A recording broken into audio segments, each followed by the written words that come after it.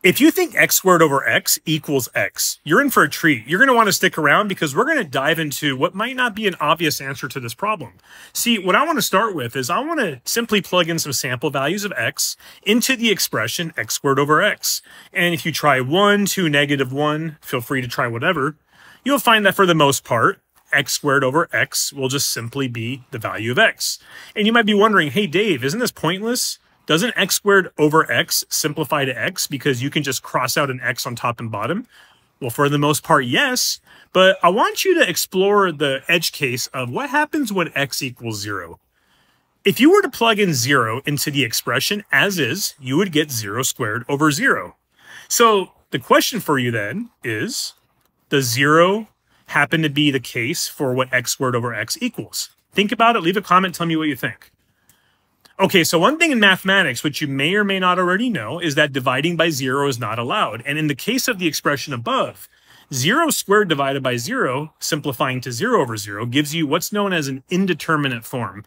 I have some other videos you can watch on limits and applications of this, such as with L'Hopital's rule. But for this video here, we're going to stick with the fact that, okay, there's a problem when we simplify the expression. And if you think that simplifying x squared over x to x allows us to divide by 0 because we no longer have a denominator, the problem with that approach is you have now changed the domain of the original problem. Stick around because we're going to see why. And if you haven't already, ninja kick that subscribe button and leave a like. Tell me if you like what you see here and help grow my channel. So moving on, the next thing I want you to try out is to maybe look at this visually. If I were to graph y equals x, that left-hand expression, on the Cartesian plane, you'll just get the simple line, right? There's nothing special here. There's no issues with jump discontinuity or any holes in the graph. But when you want to graph x squared over x, it gets a little trickier. See, we can't just simplify the expression, but knowing that we cannot divide by 0 means we need to treat that graph a little differently.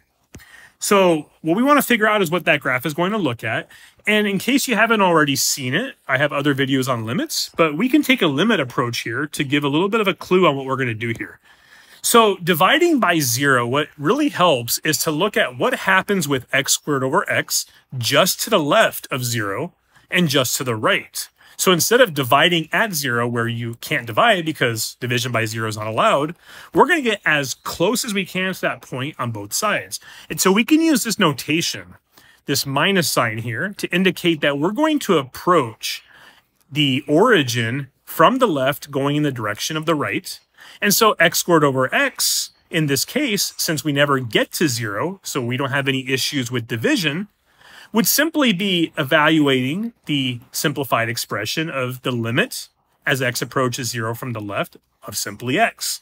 And we know that'll be 0. That's safe to do. And repeating this for the right-hand side, using the plus notation here, approaching the origin from the right would have a similar expression that's simplified of x squared over x, giving you x.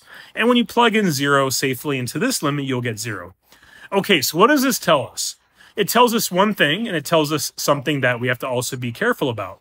We know then that the limit of x squared over x exists at the origin. It's simply 0. Because if you remember for the definition of a limit, you don't have to have the function defined there because we're talking about approaching a point. But the main thing you want to watch out for is things like jump discontinuity, which we don't have here because no matter how we approach the origin, we get the same value from a left side and the right side. And how does this help us then to answer the original question of x squared over x and whether it equals x?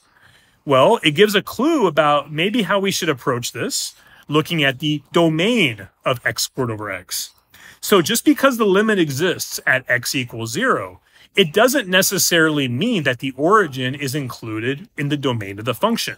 So if we want to look at this now in such a way where we graph x squared over x, we know we have the limit at the origin and all values are okay except for when you're dividing by 0. You get the original line graph from y equals x, except you basically have a hole here at the origin because the function's not defined. Now I drew this circle so that way you could see it. It's not going to normally be this big, but you get the idea.